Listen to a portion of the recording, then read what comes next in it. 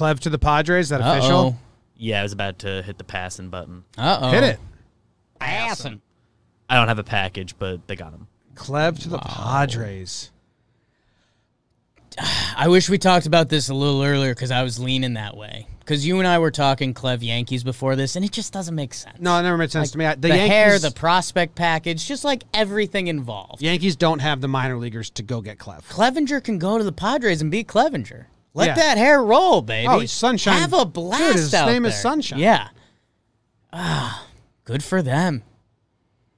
Good for them. Yeah, I mean, if you're a Padres fan, you got to be through the roof right now. Interested to see good. the package. I feel like because of the off the field stuff, people might be down on Clev. Like, go look at his stats. Yeah. It's really good. Career 3.2. But what is his last 3 seasons? Like 19, 18, 17. It's you counted back really well right there. Thanks. His last 3 seasons, he's 38-18 with a 2.96 ERA. 2.96 over how many starts is that? 74 starts. 74 starts, 2.96 ERA. Like, Clev is really fucking good. I mean, he's the Padres one, and the Padres, we've heard rumors about them wanting to go get this one for a while. For years, it was Syndergaard. Yeah. It was the Padres have been in love with Syndergaard, and now they go get Mike Clevinger. Producer Zach coming in to help out with that one. But yeah, I mean, Clev's their one, right? It's Clev and Lamet, basically. Paddock. Clev, Paddock, Lamet. Paddock just shoved. I mean, look at the stats. It's kind of interesting. I know Paddock's their guy, but Davies and Lamet are outpitching Paddock significantly this year. Imagine if they lose in the first round. Try not to. Try not to. Who's a potential... Because they're going to be the 4 seed at best. At best. They have to be the 4 seed. Yeah. So 4 seed plays the 5 seed? So it's going to be whatever team can be second best in the division, and right now the NL Central stinks. Dude, 5 seed's like the 4 seed's the best spot to be. It's not bad. 4 seeds, you'd rather be the 4 than the 3 almost. Yeah, I mean, the wild card teams will be better than the 5-6 in the NL. Right now, 4 plays 5, and 5 is the Marlins. Yeah, that's what I'm saying. You'd rather have that. The whole NL gets like worse. Like I think by the end, like we're saying that the 5 seed is so bad, and that means also the 7 seed is going to be so bad. Well, not if like the Rockies get in at the 7 seed. Yeah, I mean we have to see it all sorted. Right now, Brewers are 6. It's like you'd rather play the Marlins at 5, and you'd rather be 4 than 3. Yeah, you'd rather be 4 than 3. I mean, the Cubs could still get that, or the Reds that we're still in fear of for a playoff spot. They could be the 5. Yeah. Like they could still finish second in the Central. Reds don't win series. To watch. Reds don't win series, though. Good for the Padres. This is the Clevinger deal. It's Clevinger and Greg Allen, right, and a player to be named later. PBTNL. Quantrill, Arias, Cantillo, Hedges, Naylor, and Miller to the Indians. So you heard rumors that the Indians wanted a catcher. They get Hedges out of all of the because the Padres traded for Nola and they traded for Castro. So they had 4 catchers. Yeah. So they trade Hedges to Cleveland. Naylor hit a home run yesterday for him. He's gone. Quantrill is gone, so that's a pitcher off the board for them. Man, these deals are big. Dude, they, I mean, this always sounds dumb and maybe it's too close to the trade, but I don't think San Diego gave up a big piece. No, they gave up a lot of little pieces. They avoided giving up their top position player prospect.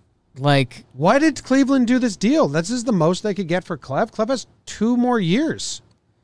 I mean, I'm surprised. You'd think there's one pick, even like a guy like Morejón. You know, people in the chat are saying they're future shortstops. We'll see. I mean, Arias isn't like the biggest of prospects. He's not in their top 10.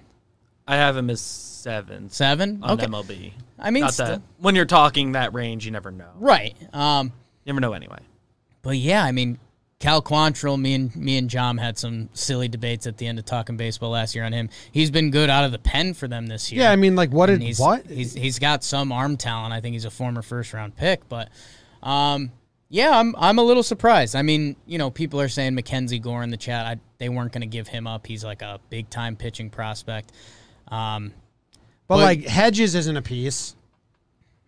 No, I mean, he'll catch some balls and play good defense, but it's not something that moves the needle on the Clev trade. It's just a throw-in. Naylor's not a piece. Jim, I'll say this because you hinted at it before. If the Padres were to get beat in the 3-gamer, this is what their rotation's looking like next year. Clevinger, Paddock, Mackenzie Gore, who's like a big-time pitching prospect, Luis Patino, another big-time pitching prospect, and Dinelson Lamet, who's been shoved. I mean, that's awesome. The Padres are set up, baby. Everyone thought they got beat in the Seattle deal, which we'll discuss that as well here. We'll just do a whole thing on the Padres deals with the Nola trade. This is kind of crazy. You know what this reminds me of?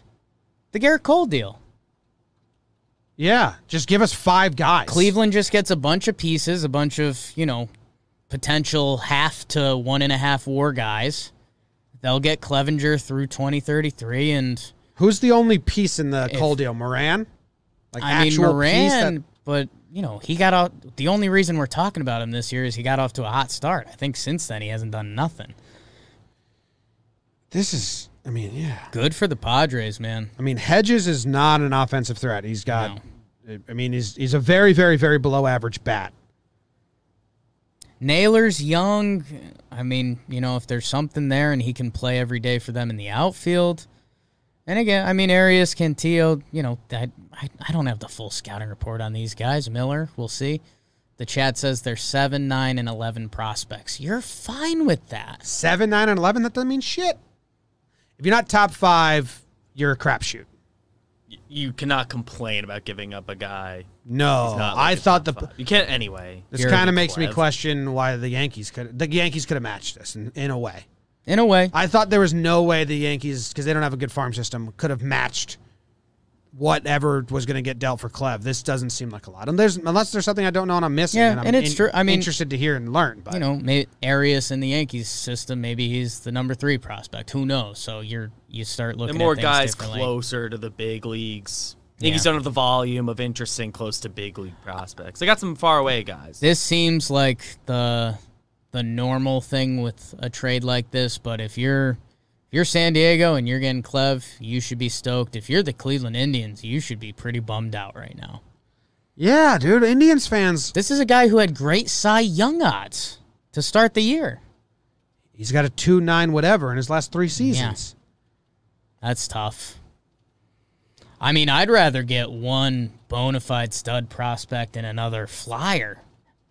And you could probably get 2 flyers. Why? This is the Indians where they can spin it and say, we got a bunch of pieces for us to help that are going to help us compete this year, man. To spin it to their fan base. Like, you'd rather a stud prospect who's not than Naylor and Hedges. Yeah, I mean, Quantrill, Hedges, and Naylor will play for them this year, and then you get 3 prospects outside of that.